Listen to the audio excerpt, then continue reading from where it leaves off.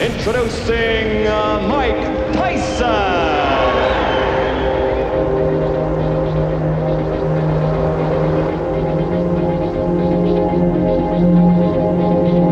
I want a good, clean, hard fight.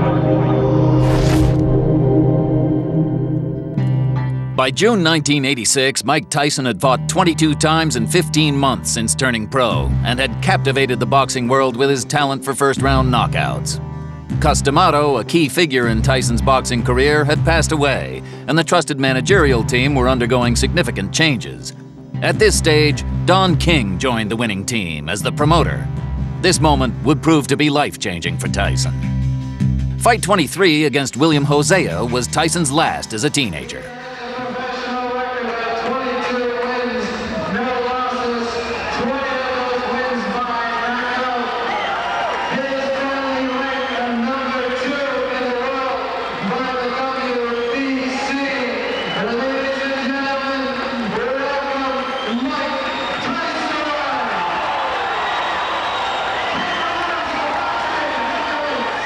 So the formality's over. Referee, wait for this, Harry Papakaralamboulos. Papakaralamboulos, the ref's so good they named him twice. I'm not going to even attempt that anymore. Harry the ref, the man in the middle, Tyson in the black. I'm not going to say here's an opponent who can stretch him, because I've said that in the last 3 or 4 fights. William Hosea, although having said that, 2 of Tyson's last 3 fights against James Quick Tillis and Mitch Blood Green have gone the full 10-round trip. So, is this going to follow suit?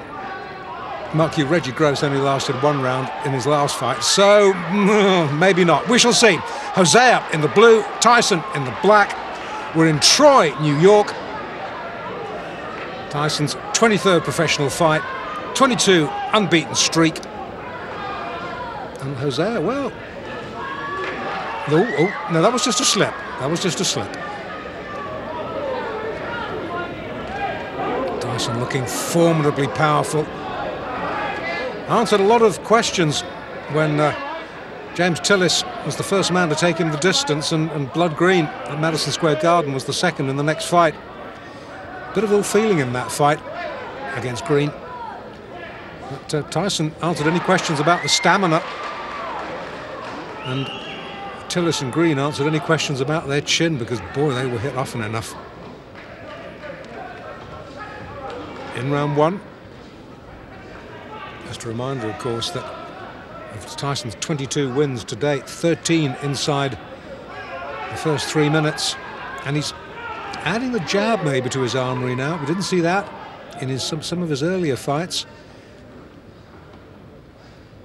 But he's still such a devastating one-punch finisher.